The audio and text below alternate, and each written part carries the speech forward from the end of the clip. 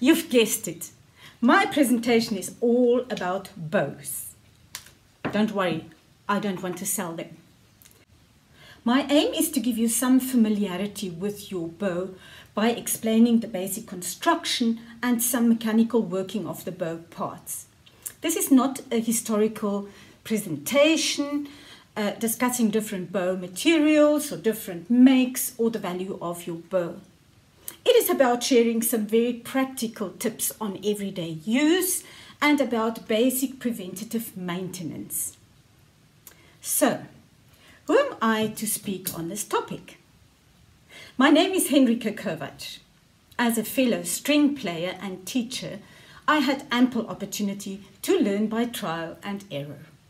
For the better part of my life, I had rehaired mine and a number of your bows as well. I learned this trade from Dr. Mihai Barushka, who was at the time at the Wood Science Department of Forestry in Stellenbosch, but he was very sought after as an instrument restorer and bow rehairer. Sadly, he moved back to Switzerland. Look, I can take off the screw without the hair falling off. Now, let's go through some basic anatomy of the bow. And this is actually just for the brass players who accidentally clicked on this link. So, the tip is called the tip. The stick is called the stick. The hair is called the hair. And the screw is called the screw. And the frog is called the... the frog is the only name of the bow part which is not really obvious, right? So this is going back in history to the Baroque and the Renaissance time, because at the time the hair was fastened into a stick at the tip and at the bottom, and there was no frog and no screw. And in order to tighten the hair, you had to wedge a piece of wood in here at the bottom of the hair to get some tension. And in the most unsuspected moments, most probably during a concert, that little block would just jump out into the audience. Hence the name frog. A hank of horsehair is selected and weighed off depending on the length and matching your bow. Some people like counting, roughly 160 hair for a modern violin bow. But how would this account for different thicknesses of horsehair? The hank of hair is tied on both ends with a natural strong thread. Traditionally, it is then dipped into melted rosin and sealing wax. But these days, many bow makers use super glue of some sort. The hair is only fixed to the bow at 2 points. The one is the tip mortise, and the other, underneath the slide, the frog mortise. The wooden surfaces of the mortise and the wedge that goes in there are designed to form a friction fit. A properly cut wedge acts as a safety device. Should you over-tighten your bow and or press too hard whilst playing, I would hope that the wedge would jump out rather than your bow breaking off at the tip, like this one. Wedges should never be glued in. Gluing in wedges is most often an attempt to compensate poor workmanship. For rehairing, the glue needs to be removed mechanically, and this can damage the mortise. So here's a challenge for you. Next time, when you buy a budget bow, ask the salesperson to demonstrate to you that he can remove the wedges and that they're not glued in. There are some other patents using screws and plastic wedges to keep the hair in place in the respective mortises, but I will not elaborate on these here. Let's go a little bit into depth. So the screw has a button on the side so you can nicely turn it. The screw itself is made out of steel, sometimes stainless steel, which is meant to be much harder than the brass eyelet it goes into. Screws come with different threads, being metric and most of the time imperial. The French, though, have their own system, and even though they pioneered the metric system, they are using the imperial system with a so-called rolled thread, whereas the others are cut threads. The back end of the screw is square and sometimes tapered, like this one. And yes, you've guessed it, it would go into the round hole of the button. In case you live close to the coast and you have a bow maybe hanging on the wall that hasn't been played for quite some time, do go check on the screw whether it is still in a good shape. To lubricate a screw which sits very tightly in the eyelet, you can just use a very soft pencil like 4B or 6B pencil, and with a graphite run a few times over the thread and you will have enough to turn the bow freely. However, if your problem is rust, you would definitely need something greasy, and here is a very simple solution for you to just dip your screw into some petroleum jelly. The main course for worn eyelets is turning the screw without supporting the frog. The correct way would be to press down the frog firmly onto the stick whilst turning the screw to release any tension there might be on the eyelet. Imagine tension away from the frog in the screw whilst turning the bow. Obviously, the friction will cause the soft brass to just wear away. Let me show you what you do when you are probably just before a concert in the green room and the eyelet strips and you cannot tighten your bow in any way. Try and look for a lady with a big bag and maybe ask whether she's got some dental floss in there. Otherwise, you might have to sacrifice one hair of your bow. I've got a black hair here, and just for the emergency, you might have to just try and put that hair around a couple of times. Once you put the screw on, it will push it back, but little bits will break off and stay in there, and it might just be what you need. There we go. So I'm putting this in, and as you can see, it is not moving an inch or even a millimeter. Right, the other option would be, if you're at home and you have some more time, to just use some plumber's tape and run your plumber's tape around there. And that is not a lasting solution, but it's just for a quick fix, and just while you still play a few more gigs and get a little bit more money, this might just do the trick and save some pounds. There you go. So those are your emergency fixes. So let's have a closer look at the different parts that make up the frog. So first I need to remove the ferrule, which is a metal half ring and strengthens the front of the frog. Out comes the slide. It is a hardwood covered with pearl or mother of pearl abalone, and then at the bottom of the hole there is the plug, the wooden plug that is supposed to keep the hair in its place right down there.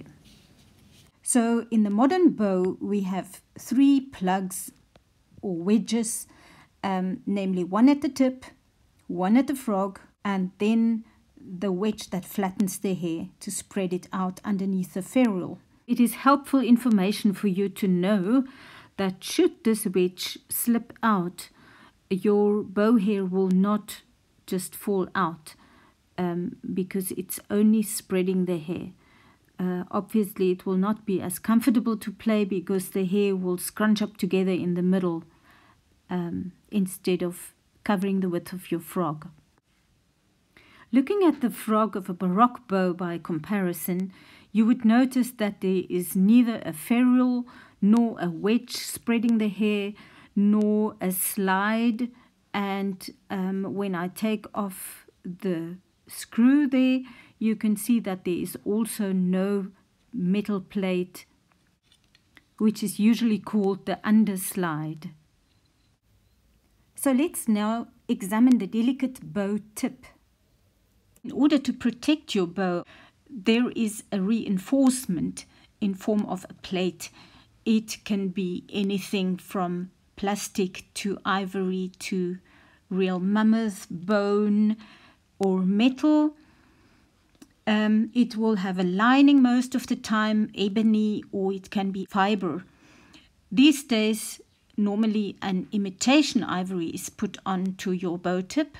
If you're a professional player and you have a bow tip with a very beautiful ivory on there, you would probably not be able to take this bow with you on a concert tour to some countries.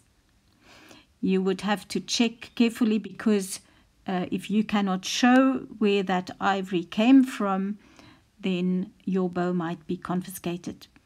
Other than the hollow of the bow tip with the slender sides, another weak spot is the top of the bow, where the bow stops and the tip starts, because the grain is running in the same direction as the tension on your bow when you tighten your hair.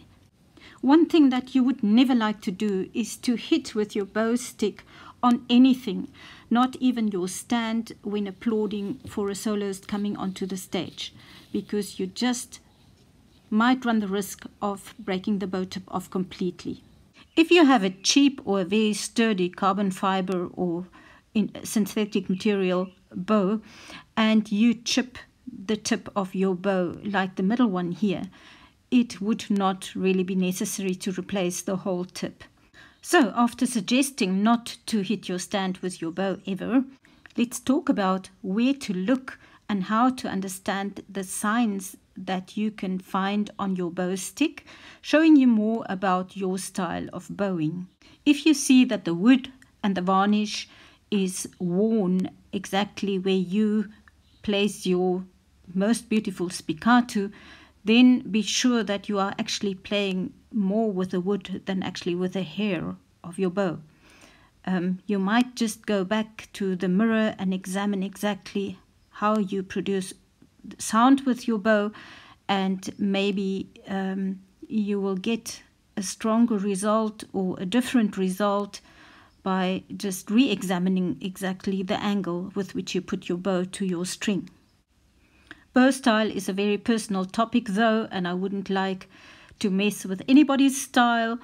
But if you also lose a lot of hair, it is because you catch your hair between the hard winding of the string and the wood of your bow, both hard surfaces, and the hair in between just gets rubbed away. Another place to keep a careful watch on is between the leather grip and the frog, where your thumbnail actually cuts into the wood, making it a weak spot.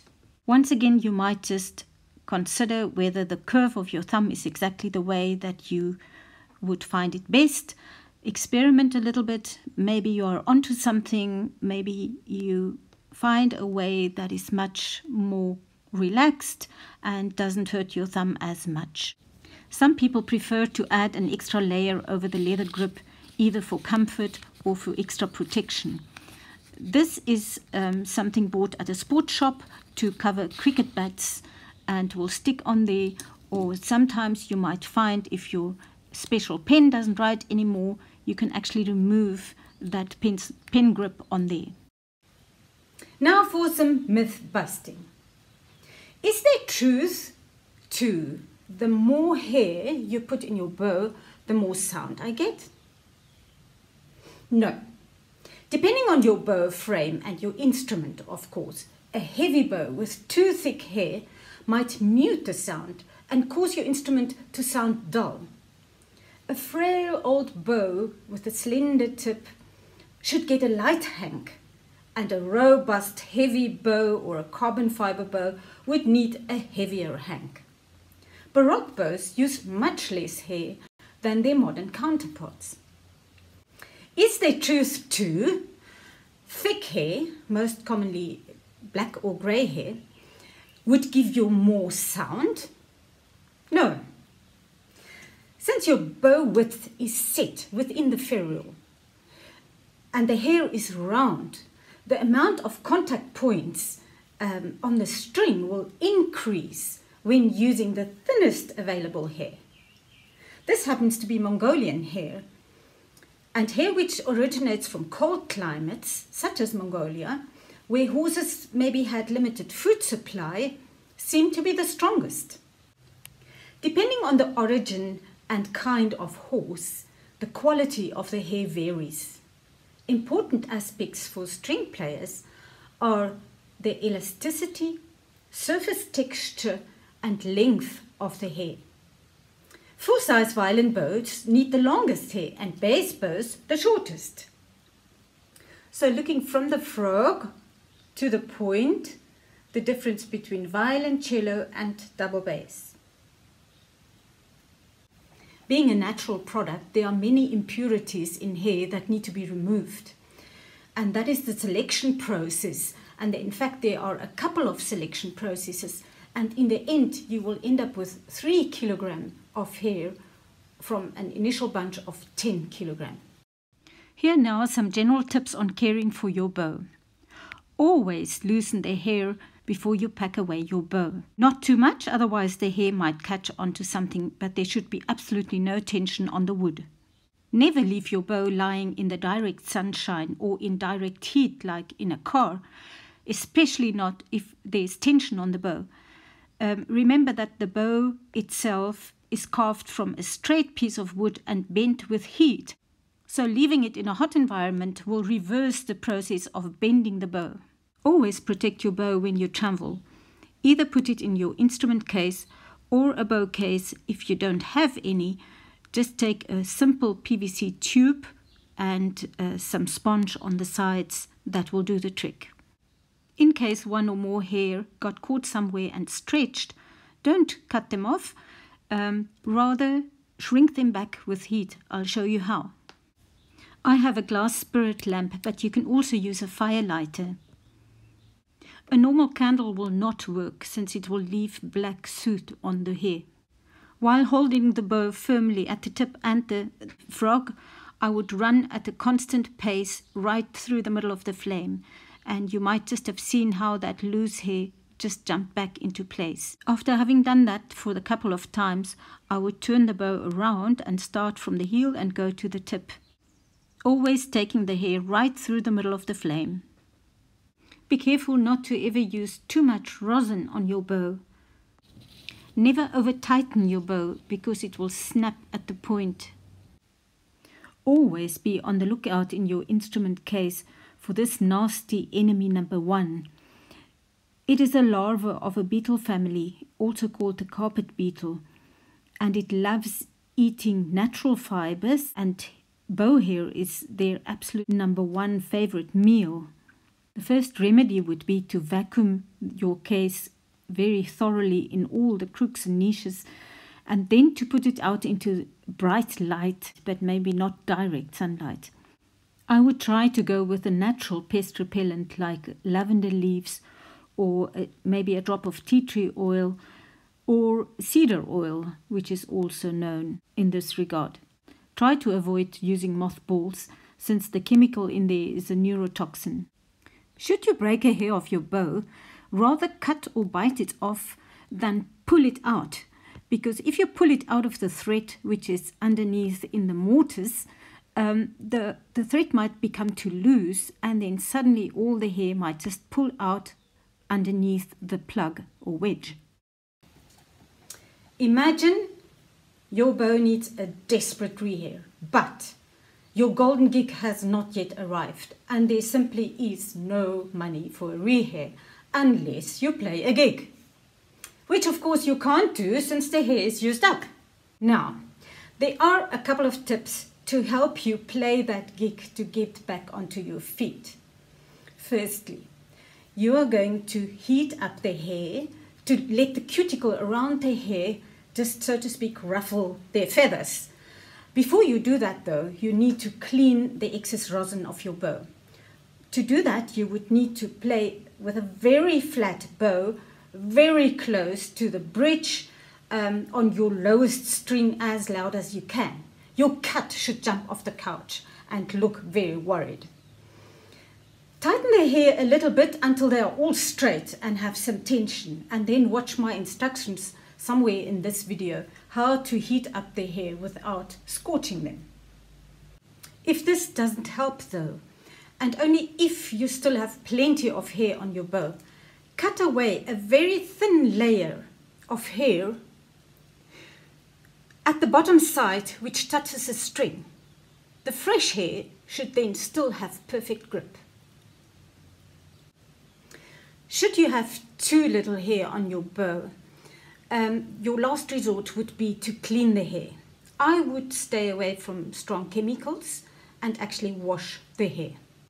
Remove the screw and cover the frog and the wooden tip with cling wrap because they should definitely stay completely dry. Use a very mild detergent or shampoo and gently wash the hair. Rinse it very well and then let it dry lying flat with absolutely no tension on the hair. Also watch out that you never ever let the frog fall through the hair, since this would tangle up your hair, your hank of hair completely. Right, now go play your gig and start getting rich. I would feel that I've accomplished something today if, after this presentation, you will not shy away from taking your bow, unscrewing the frog to inspect the inside, oops, only to do it all over once more, realizing that you had forgotten to press down the frog onto the stick whilst unscrewing. Sincere thanks to Dr. Henrike Kovats for giving me this opportunity to present.